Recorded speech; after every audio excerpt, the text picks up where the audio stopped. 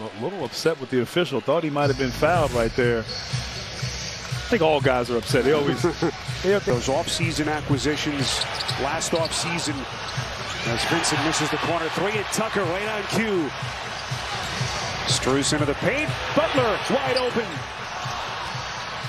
Look at Tucker getting his hands dirty. Adebayo working hard, working overtime. He'll shoot free throws.